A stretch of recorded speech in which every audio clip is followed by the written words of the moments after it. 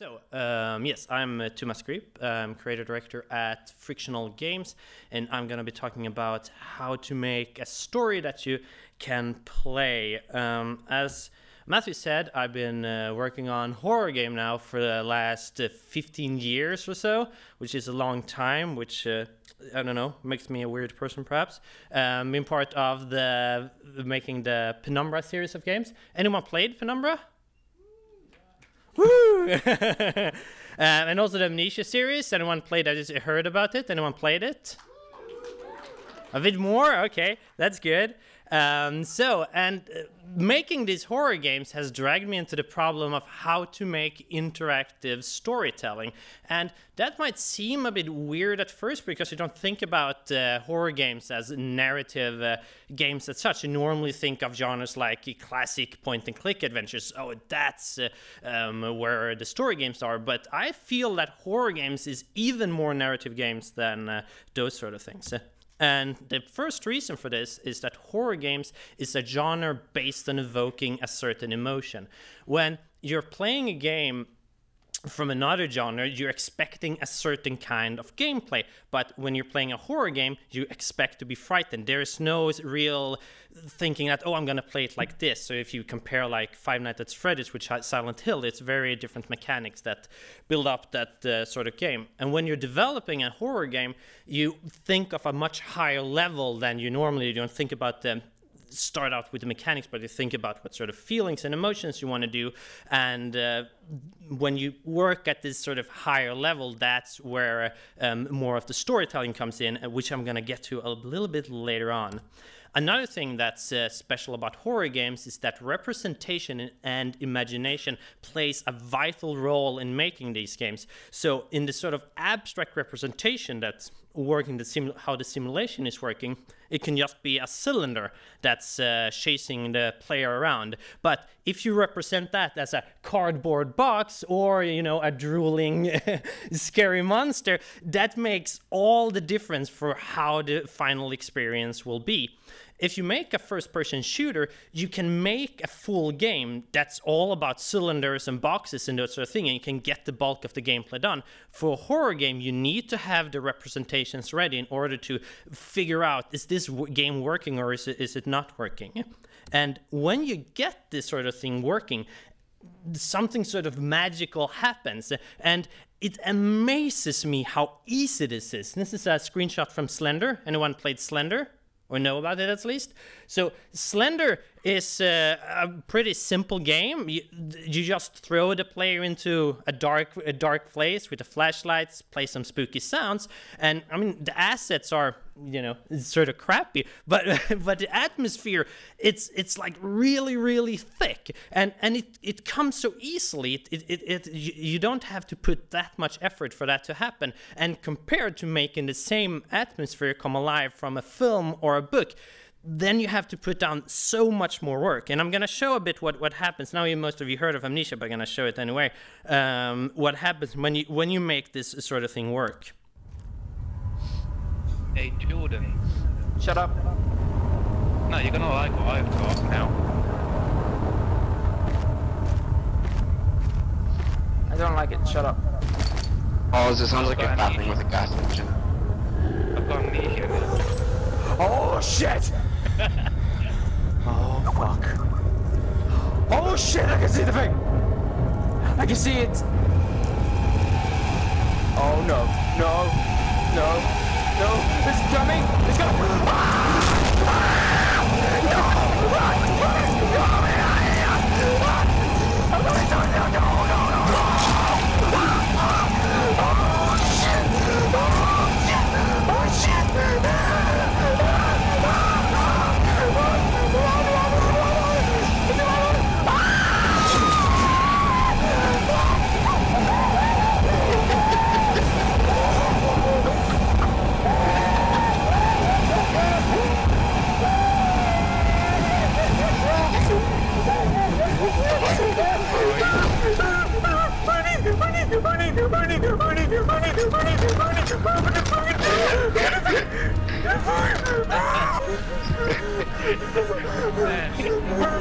It's probably scarier than the game itself.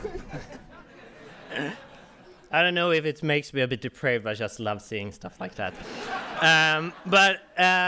It's sort of, I mean, people don't sit at home screaming like that, but that sort of reaction, it's not like unusual. A lot of players get that from the game. And there's just something about video games that immerses people in that way, which I'm also going to get to a bit later on, that's very special.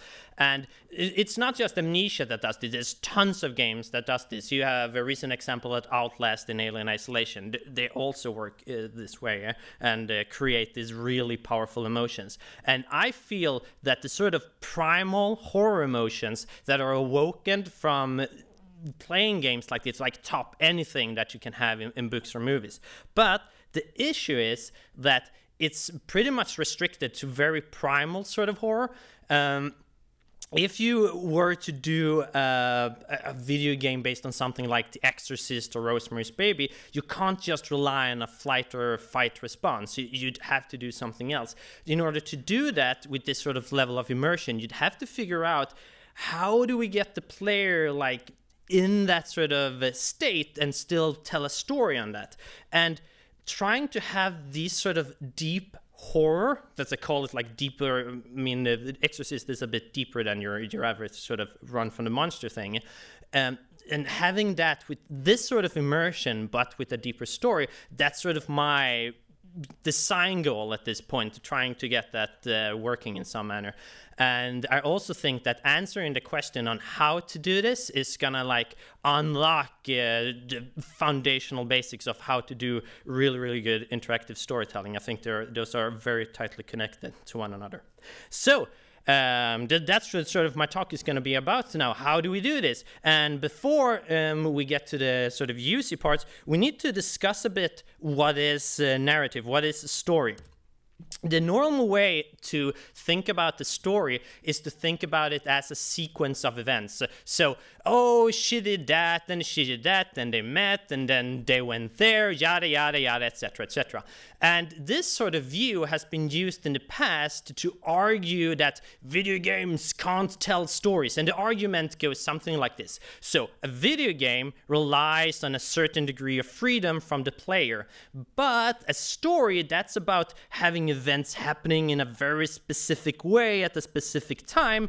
These contradict one another, thus stories in games just cannot happen. But I feel that viewing stories like just a sequence of events, it's super unhelpful, and it's, to be honest, a little bit naive. First off, if we just think about how stories come to be, they always start with a sort of core idea, not with a sequence of events, but a sort of premise. And then you just see, oh, let's see what happens next. You just go with the flow, write the characters, see what they're doing right now. That's how writers write their stories. And also, if you ever have told like a joke or told a story, you know that there are a specific set of stuff that you need to hit in order to get the story across. Sometimes those are very specific events. Other times it could be character traits, it can be a setting, it can be like a vague sense of how a scenario should act out. I think that it's much, much better to think about story as a sort of container word for a lot of other elements. And these elements are these 5 things. First of all, you have theme. These are the sort of high-level concepts that you're going to work with. This will be a story about betrayal. This is going to show how capitalism is evil. I don't know, stuff like that. Then you have setting. This is where does it take place? When does it take place? What sort of weather conditions are there? What is the lore? What is the background story? So forth. Then you have characters. These are the beings in your story that do stuff, and dialogue and stuff like that is contained here too. And then you have the plot as a sort of sub-element of the story. It's not what the story is, it's just part of what can be inside a story. And then you can have a very specific chain of events that need to happen, but they can be like branching, they can be spread out. It can just be 1 or 2 events that are sort of crucial to happen in the story. Finally, you have narration, which is how is the story told? Is this an unreliable narrator? Is it told in chronological order or whatever? That sort of stuff. For games, you can even talk about narration as, oh, it uses audio logs and that sort of stuff. And I feel that this sort of viewing story like that, this helps a ton, and you're gonna see, hopefully gonna see that it makes a lot of sense. First of all, if we choose to define storytelling, it makes perfect sense. It's telling the story somehow. It's just getting your story elements across to the audience in some manner. And any video game that tries to do this is a game about storytelling. So Final Fantasy, game about storytelling. Tetris, not so much a game about storytelling. It makes intuitive sense. There's nothing weird about it. It's very easy to talk about, and it aligns with our preconceptions pretty well. Next up is another word, gonna be a little bit trickier to get across, but it's super critical. This is narrative. When we talk normally, we see narrative as pretty much the exact same thing as story. But I like to think of it as the subjective experience of the audience when being told a storyline. And I think that this is a sort of important part, because in video games, you can, as we see, you're not told the story in a sort of sequenced event. You know, for instance, in Gone Home, the narrative would be, oh, my narrative is like this when I look in the drawers, etc., read the notes. It's going to be very different for different people. But if we all here read the same book, watch the same movie, the narrative that we go home with, if we start discussing it, is going to be very similar to all people. So we're gonna feel like it's, oh, story, that's a sequence of events, and therefore I feel because of this, many people think that story is something that is very plotted, but it's basically just as constraint of the medium. There are some films and books that are not a sequence of events, but they're more like the exception that makes the rule, sort of thing. So very important, I think, to feel of narrative in this way. And another thing also that with this is that when you talk about in movies about plot, you talk about narrative, you talk about story, it doesn't really matter if you confuse them. You can still like have a conversation about it. But in games, it becomes much more weird if you just, oh, story is the plot and so forth. So therefore, I think it's very important that our terminology is aligned correctly. So how does a narrative arise from a video game? And here is a sort of simple diagram of how it works. First of all, you have, at the lowest level, you have the mechanics. And the mechanics in the game is something like, okay, the little mustache guy, he hits a block and up pops a mushroom. And in another game, it can be, okay, shoot with a rifle at a bad guy, he takes damage. That's the mechanics. Then at another level, you have the dynamics or the tactics, and in some games it could be, oh, I need to get that mushroom, but there's a Goomba coming at me, I need to jump over and jump at him. How am I gonna combine all that into something where I do not die? Or in another game it can be, oh, if I lob a grenade here, that's gonna kill those bad guys, then I can sneak back and shoot the others in the back. That's sort of how you build from the underlying mechanics. And then narrative, it's building on the dynamics. So in one game it can be, oh, I went through some rough times, but then when I got to the castle, the princess she wasn't there, she was in another one. And in some other game it can be, oh, I killed all the hostiles and freed the village, sort of thing. Now we come to this. So the big problem, though, in game design is that you basically just focus on the first two levels. You focus on getting good mechanics, getting good dynamics, and then the narrative, it's sort of like a waste product that just comes out of this. So what are we going to do about it? So well, we have a game where we like shoot people, and what sort of narrative can we like use to justify that? We just throw something at it. And that's basically how most sort of narratives come to be. Unfortunately, there's no one who thinks about narrative as much as think about dynamics and the mechanics. And so hopefully I sort of convinced you now that narrative is more than just story. And now I just want to show you a bit of how subtle this sort of narrative comes to be in games. So I'm gonna give examples from two different games. One is Limbo, and the other is Badland. These games, they're pretty at the surface, they're pretty similar. So Limbo, both of them have the same sort of artistic style. They're both about going through this sort of obstacle courses, and I think they're done by Danish people, both of them too. Not that it matters that much, but there might be some underlying tension there. So never mind.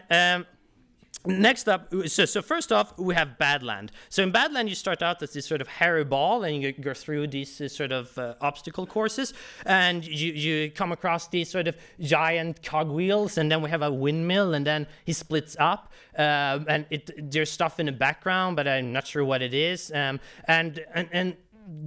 lots and lots and lots of stuff happens in this game, but it makes no narrative sense. I can't like tell you the story of how I played Badland. There's no such story to tell. Whereas in Limbo, I wake up in a forest. I'm not sure where I am. You can even go. Limbo has tons of sort of small stuff.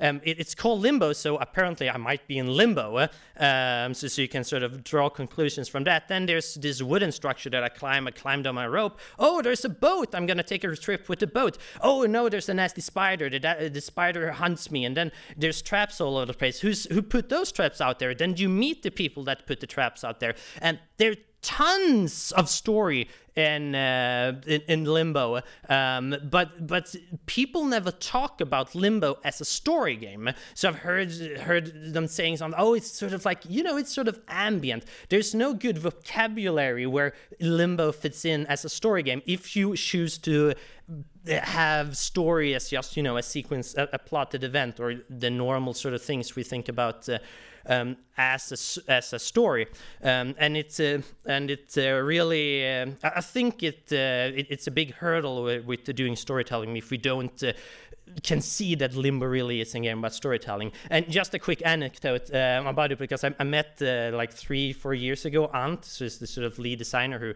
like came up with this subject, the story, and I asked him. I was trying out actually their new game. Everyone at first who did that, and I asked him, so in your new game, is there gonna be a story? And he just looks at me like, Limbo had a story, and so now I'm sort of making up for it. I understand you, Aunt. I understand you. So yeah, you're right all along. It was me who was the idiot. I'm very sorry. So now that we know what narrative and story is, we need to talk a little about why stories work. And it's super weird, really. When you read a book, you like here's some sort of symbols, and I parse them into different things, and you mean if you haven't read a book and I told you about this, you would leave. There could be no experience coming from that. But after you've read a book, at least a good one, you've taken a journey someplace, you've visited another place, and it can be a really powerful experience. And that's just from parsing a few letters. Here's a sort of good example. So this sentence: the building was on fire and it wasn't my fault.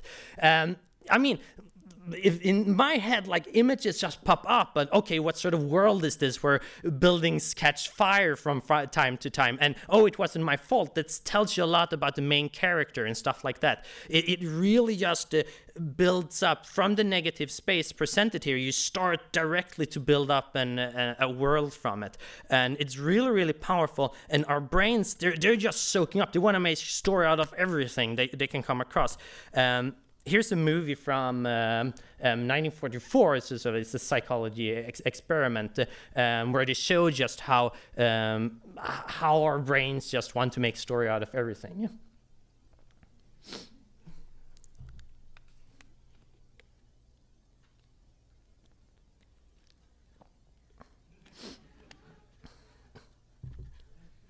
I mean, even though this is just, like triangles and a circle, you instantly start giving them human traits like motivations, and that little thing there, the rectangle, it starts becoming some sort of object. Perhaps it's a house or something like that.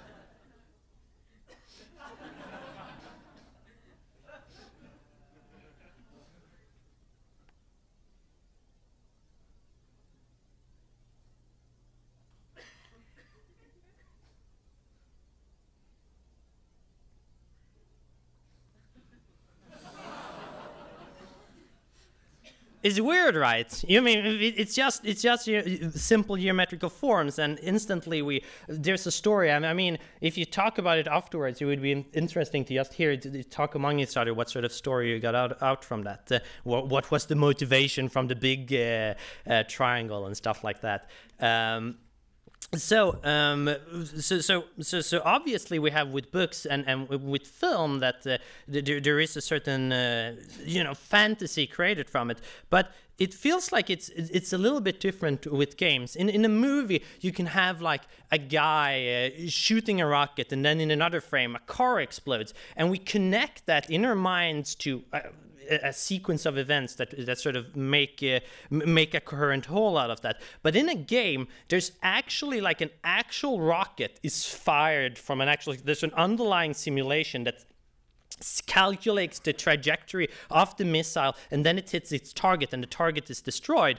And in some way, this sort of it's much more. This sort of happening is much more real in a game than it is in a movie. There's something that actually happens there, and I think that this also has caused some sort of confusion in how the video game medium differentiates from other medium. In that, in movies and in books, you're all about trying to evaluate and trying to interpret the events, but in a video game, you're just reacting to the happenings that are sort of already there. And I think that that is something also that you can't tell stories with only reactions.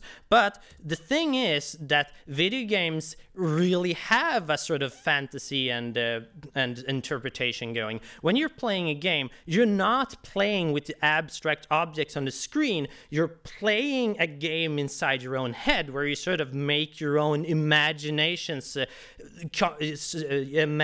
from what's happening on the screen. So I'm going to give a little simple example here. So say that you want to traverse a hallway in not what hallway, but it traverses a hallway in a room. So what you don't do is that you don't go like, if there are walls here, you don't like go bump back and forth between the walls and trying to, I'm just gonna see where the limits of the simulation here. You don't do something like that. What you do instead is that you use your knowledge of the real world and your sort of intuitive sense of how the underlying simulation is, and auditory and visual cues, and you plan a path, and then afterwards you execute that plan in walking a specific route where you do not bump into the walls like a maniac. My father plays games like the first Doa, but yeah, I think it's a stage. It's a phase. What's this is sort of trivial though when I say it. Like, of course I plan a path, like that's obviously. But the sort of weird thing is though that unless you bump into the walls, or even more so, unless something happens that contradicts how you feel it all should work, then you're really playing the game in your head all of the time. You're like playing an imaginary game, and it's just the game simulation just gives you feedback from time to time. And what this is called, it's a mind model. What you're doing in your head, like based on what's happening in game, is a mind model. And Brian Upton from Santa Monica Studios has a really great example of this at work, because it gets a little bit more complicated. And in the 1998 game Rainbow Six, which he directed, the player is really vulnerable. So the player dies from just one shot, so you have to be really cautious when traversing the environments, and you're constantly like on the lookout for hostiles. So when you try to enter a new room or something like that, you need to figure out where can the hostiles be? Can you be like hiding behind the wall there? Perhaps I should like set up defense there and stuff like that. So what's happening is that even though the world is very simplistic, you get tons of gameplay from it, and that without the player even playing. They're just sitting there thinking about different scenarios, playing them out in their head, and then execute them after a bit. But they're playing an imaginary game for a very large chunk of the game, and it's a core thing of the experience. And Another thing that, yes, so this sort of mental modeling, it happens in other media too. Like when I said, I showed you the quote, that's also sort of mental modeling, but it's much, much stronger in games because how your mental model is can affect the actual outcome of your actions later on. Like in Rainbow Six, how good you are at planning is going to be very vital to how good you are at playing the game. And also this sort of mental modeling, it happens on various time scales. So when you're planning the path, it's like fraction of a second, but here it's like a minute or something like that. And the important thing to note, though, is that mental modeling, playing around with your mental modeling, that's gameplay just as much as shooting aliens in a spaceship is. It's just that the feedback cycle is a lot slower when you're doing this sort of thing.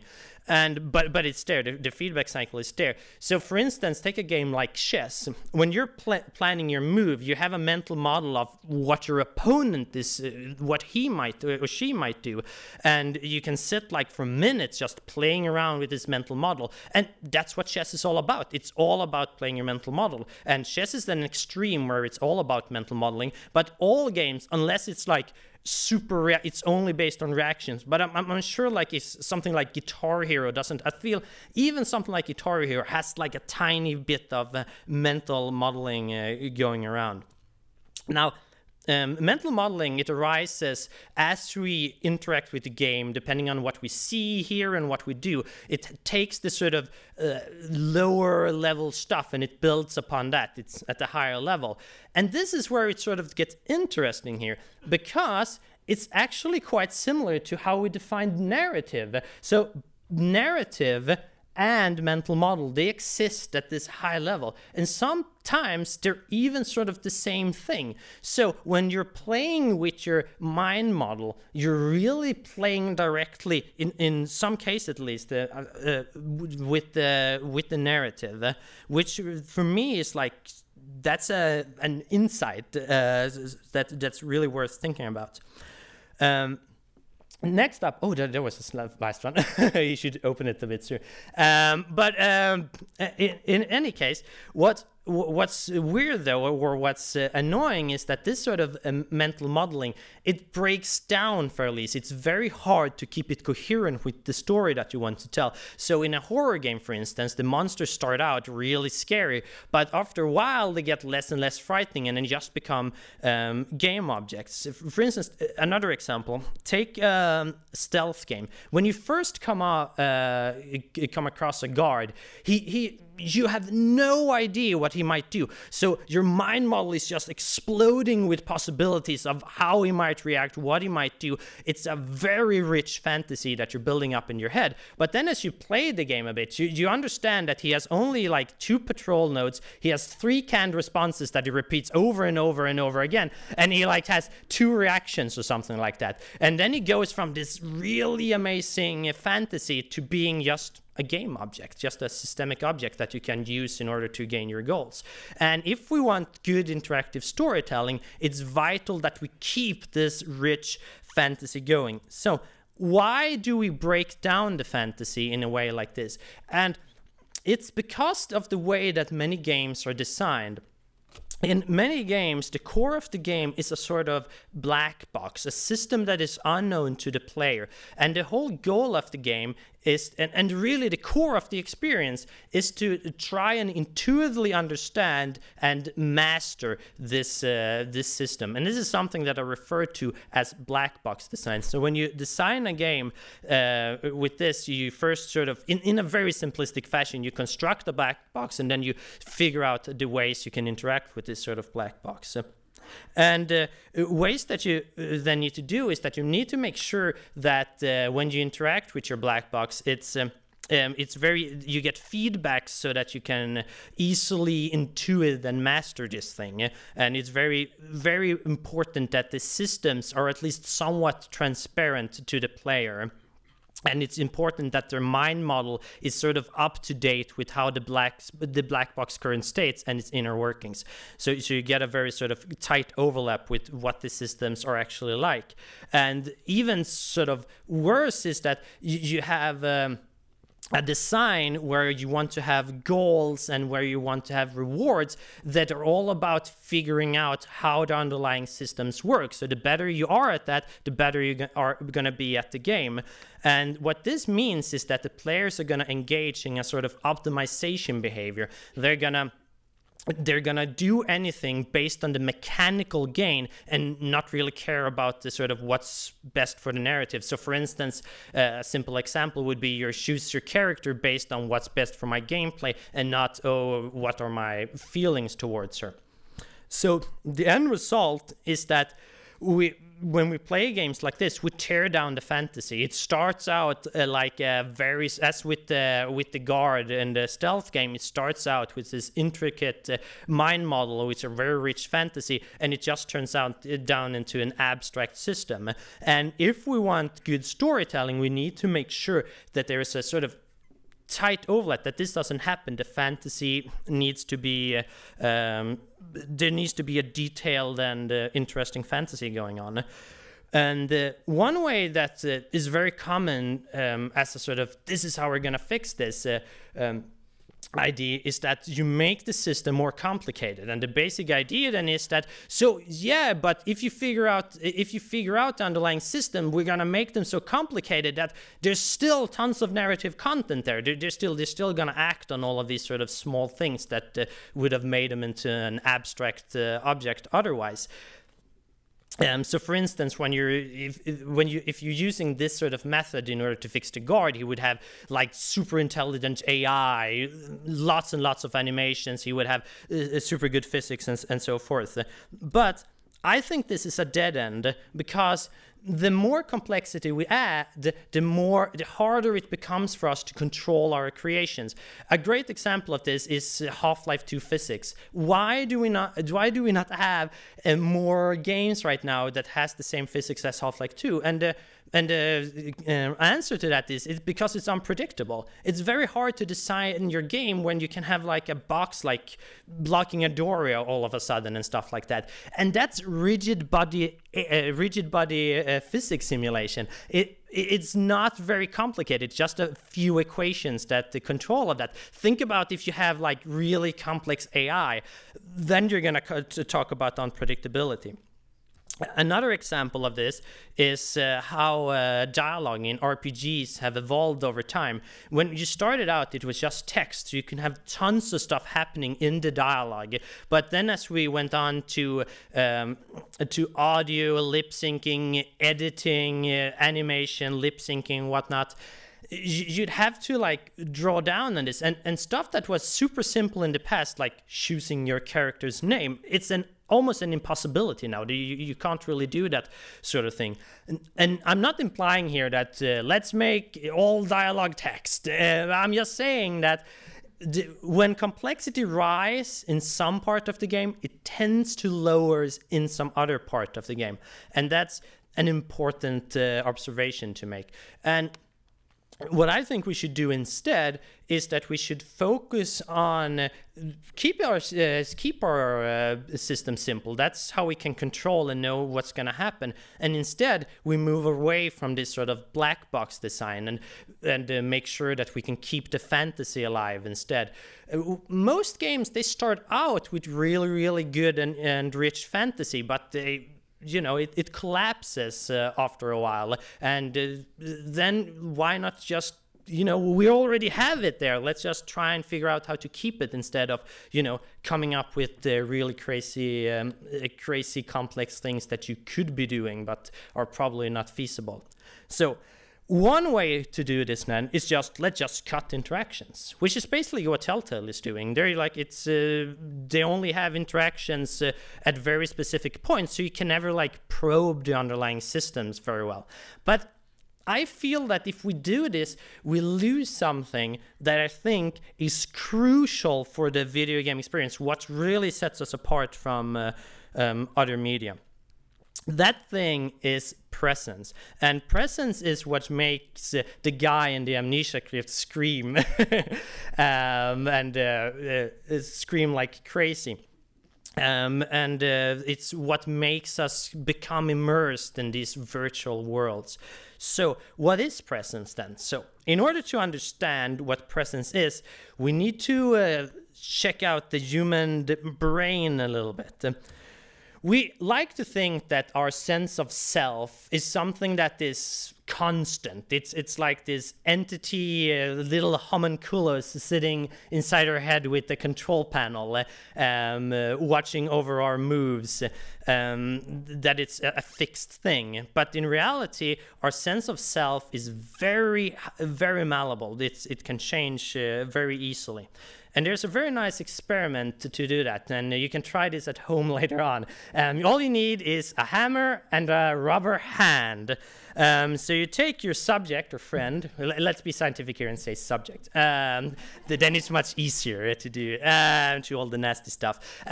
So you make them put up their hand on a table, and next to the hand you put the rubber glove, then you put on some screen so they cannot see the real hand, and you start stroking their real hand and the rubber hand at the same point at the same time. And after a little bit, your subject will report that it feels like the rubber hand is my own. And that's when you bring up the hammer and slam it down on the rubber hand, and you're gonna see how they retract. Don't slam down on the real hand, because that ruins friendships. And they're gonna like pull back their real hand, like as an unconscious reflex. When you just as if you had tried to hit a real hand, which I hope you didn't. And you can also try this in a slightly more subtle fashion. You can take a knife and threaten the rubber hand, and then you measure the galvanic Skinner response, which is palm sweat basically, and the result is identical to threatening the real hand. And if you're wondering, yes, there are researchers who do this. There's a Swedish weird guy who like make people have out-of-body experience and that sort of stuff, and his like normal routine is like, oh, I'm gonna threaten some rubber hands today, which is sort of an interesting way to do your living.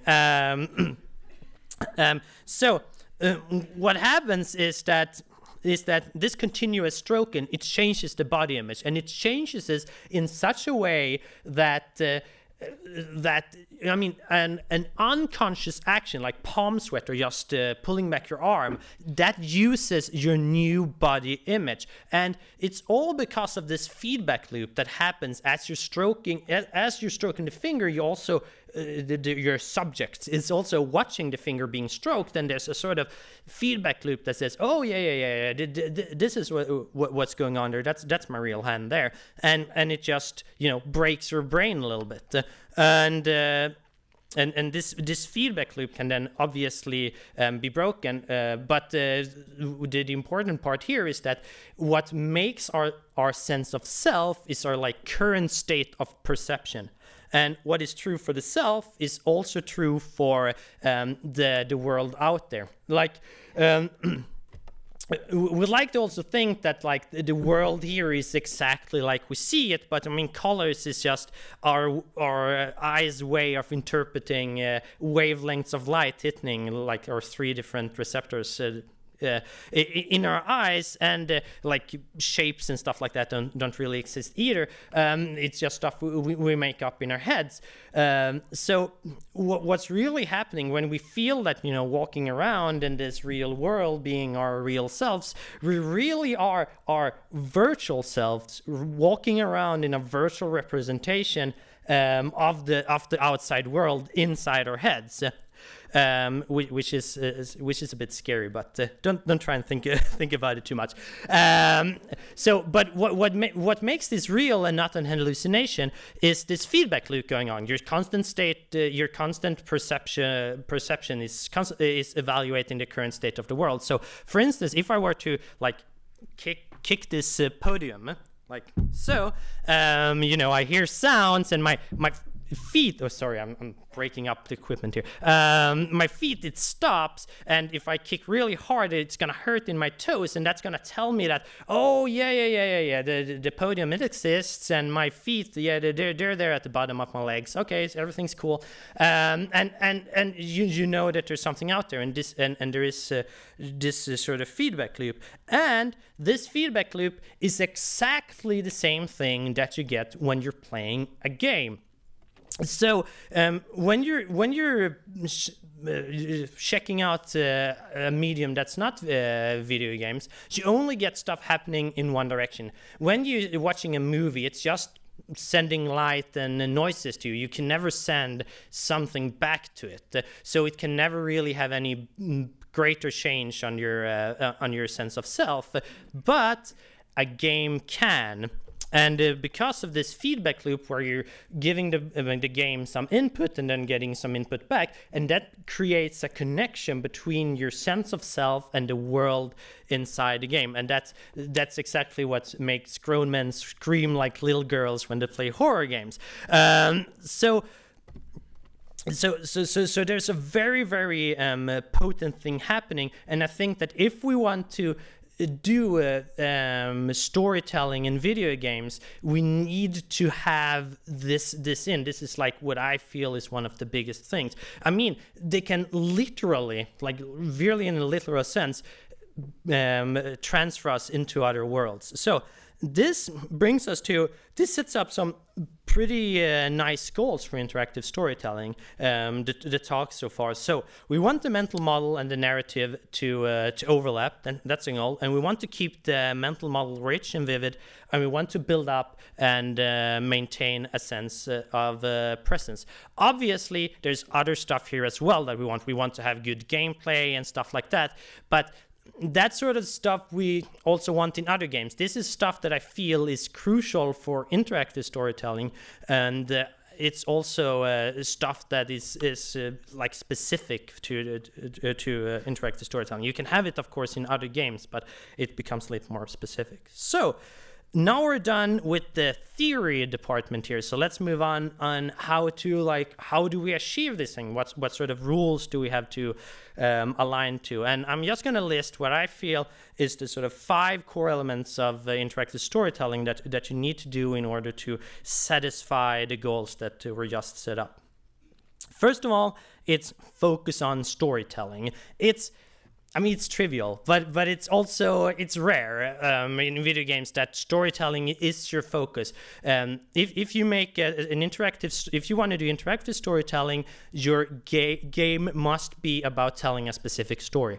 And no, remember now, that does not mean that we want to have a very specific plot. It doesn't throw out that the player has agency or choices. It doesn't throw out gameplay. It just means that the features you have in your game need to be coherent with the story elements that you have. It's just that. And the game cannot be about stacking gems. It cannot be about solving puzzles. It cannot be about shooting bad guys. It can contain those things. That's not an issue, but it cannot have those things as its primary thing. Next up, most of the time is spent playing. As we have seen now during this lecture, that the really cool stuff like mind models and presence, it happens as you play. That's when the magic happens. So we want to have games where you play as much as possible. Next up, we need to have interactions that make narrative sense. Obviously, we want to interact a lot, but if the interactions do not align with the story, they're just going to mess up. So we need to make sure that we overlap the mental model the player has on the game systems with the sort of narrative that we want. Next up, we do not want any repetition. As I said before, the black box design is what tears the fantasy down. And a repetition is a core feature of black box design. That's how you do mastery. That's how you do intuitive learning of figuring out how the system works. And we want to keep the fantasy alive, so therefore it's very important that we do not repeat ourselves too much.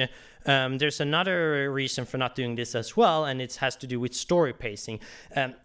it's very rarely that it boosts the narrative somehow by killing 100 bad guys in a row. It's very rarely that it makes the storytelling better.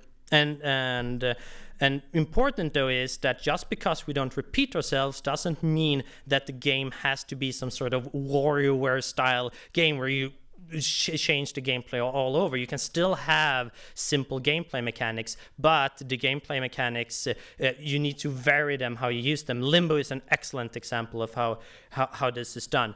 One caveat though is that in order to get a good mental model, you need to have a certain amount of repetition. Otherwise, the player will not get like a proper understanding. So it's a little bit fuzzy exactly how much. It's not clear.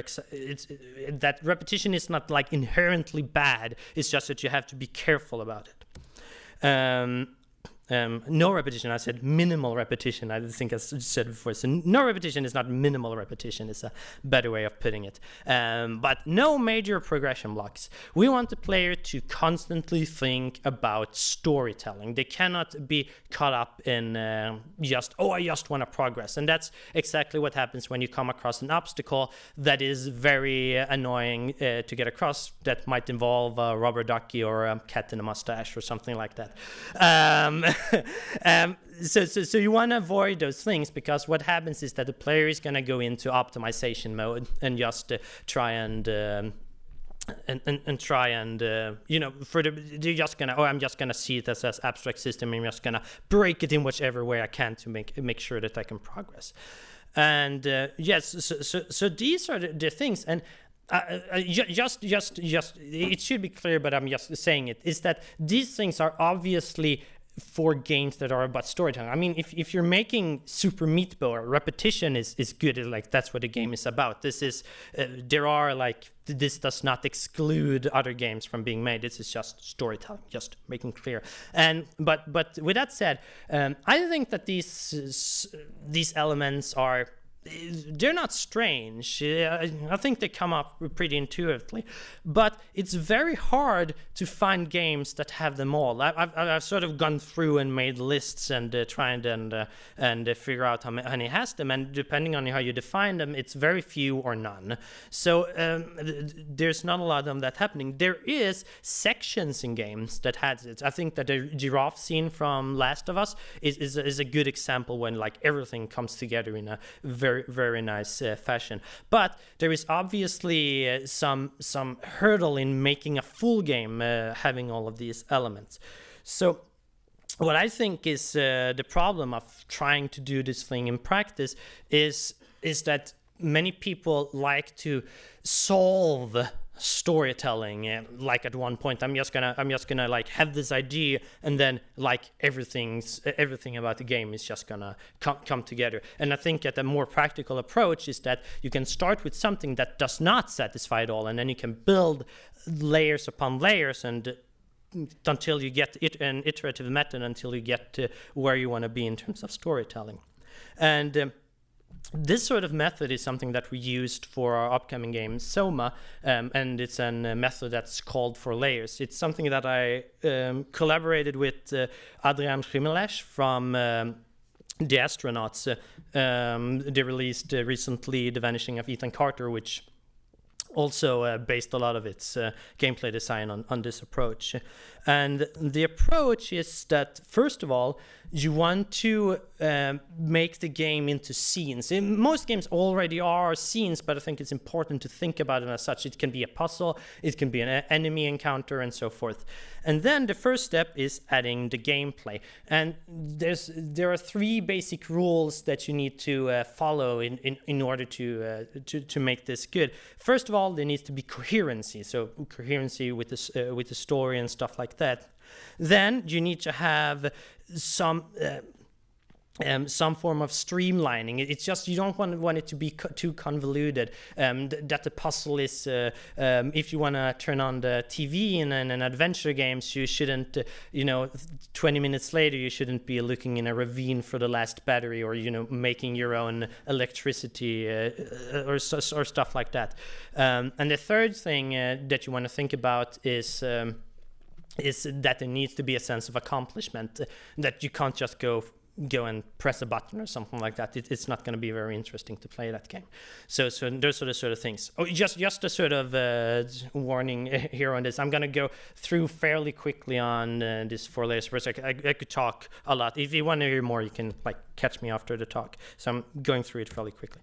And there's online stuff for it as well. Anyways, back to the talk. Next layer is the layer called narrative goal. And what you do not want, or what you often get from just adding the gameplay, is that the player is just driven by progress. Why do you solve the puzzle? Because that's how the game continues. You want to have some form of motivation that is in the narrative, that is a story bit for the player. And what you also get when you have this is that if you have a narrative motivation, when you complete it, you're often you're gonna get a narrative reward. You often get that sort of thing for free if you design that thing. Next up is layer 3, which is called narrative background. And narrative background is that when you just have the gameplay and go through with it, you're just gonna do stuff that perhaps doesn't have very much to do with actual narrative. So you want to sprinkle out story stuff as the player goes through with this normal gameplay stuff in order to get a thicker sense of storytelling going on. Finally, we have mental modeling. Talked a lot about mental modeling already. In this design approach, it's about finding elements for a whole for the whole game or parts of the game where the player is meant to think in a certain manner of the game's world. For instance, in a detective game, it makes sense for the player to know that, oh, the details are very important for solving the crime and stuff like that. Or in a horror game, it can be that a monster might pop up at any moment. And what this does is that it influences the way that the player thinks and traverses through the environment. So going back to what I said before about Rainbow Six, when you had the mental model that you could be shot at any time, you thought twice before entering an unknown room, and you start thinking about where might the hostiles be, where might be hiding, might there be one in the closet, and so forth. So that's what we want from that. Important here to note is that this is not just a sort of waterfall method where you just go through the layers and then you're done. You're constantly going to jump back and forth between this.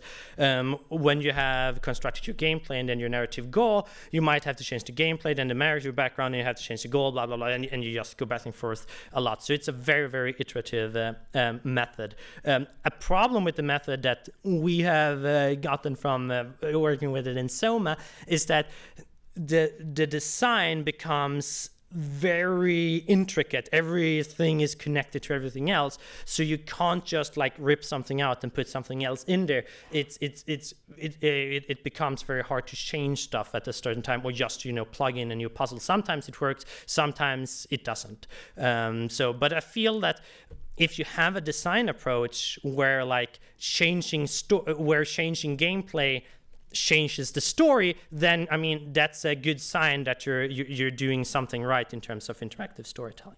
Now I'm going to show a bit from our upcoming game Soma, exclusive clip. It's never seen before. Of how all this come together. So I'm just going to do some, I'm going to talk a bit afterwards on what you have seen, a bit on how the design approach worked and all the stuff. But first some background. So the game opens up pretty early on in the game, and the game's protagonist Simon, he's at this weird facility, and he's not sure why he's there. He might have some clues, but he wants really bad to find out where the hell he is. And he also knows that there are some things here that may not be very friendly.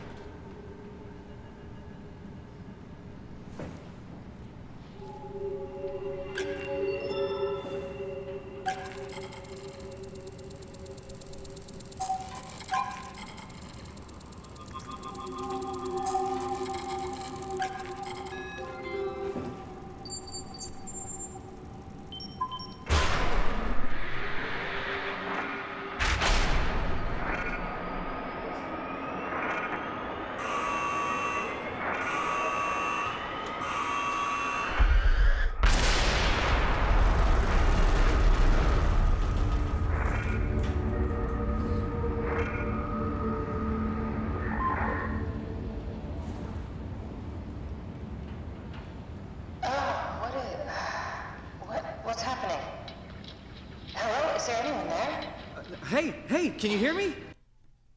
So that's it. So just gonna go over a bit that's it. I'm just gonna go over a bit on the different design stuff that happened there.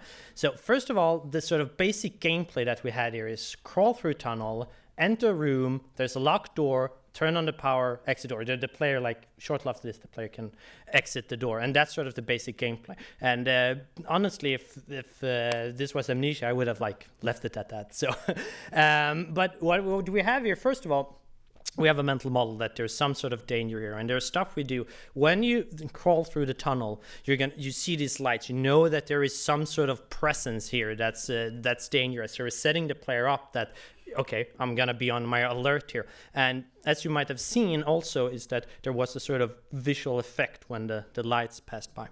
So then later on, when the player enters the room, they see that there's a robot lying on the floor. They're not sure, is this a hostile one? Is this like, can I go close to it? So we want the player to, like, you know, have used their mind model to the fullest and think about what might happen if they go close to it. And also, as they go close to it, we have the sort of same distortion effect playing. So I'm not sure if you want to notice it, but I think hopefully, like, subtly you're gonna feel that shit. I shouldn't perhaps go near this thing.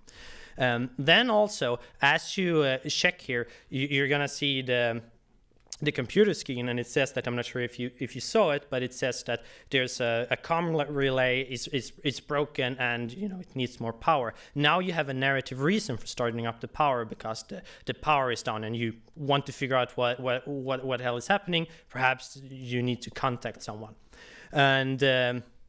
And then also what we have is that we have a sort of a narrative background going on here, because the puzzle itself is pretty simplistic, but there's this robot sucking energy or something out of the computer, making it unusable to you. So you need to pull out these tentacles or whatever they are, and then it starts talking, and then stuff happens as you're just going through with the steps needed in order to solve the puzzle. And also there's a sort of very simple insight, but it's just that, oh, these tentacles are blocking me from using a computer. Then, oh, this creature is sucking energy from it, perhaps just giving rise to more things that have a narrative connection to it. And then finally, as you get the power up, you also get the narrative reward, and that you do get up some contact with the person that's not the creepy robot lying on the floor.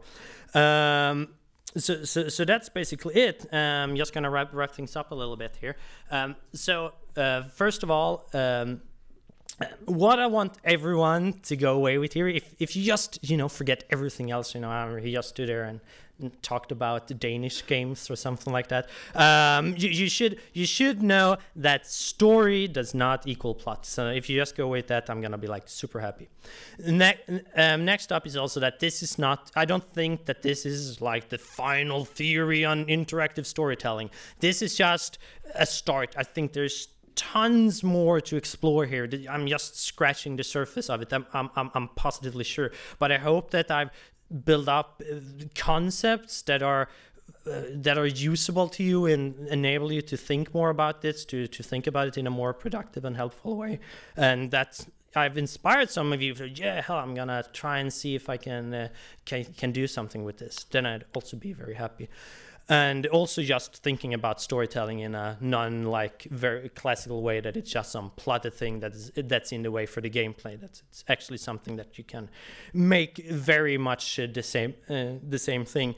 Final thing, which I think is super important too, is that going along with this, even if you just, I'm just gonna use this model, or try and go even further with it, is that I don't think there are many of the hurdles that awaits us are tech related. It's design stuff. It's stuff that we can do.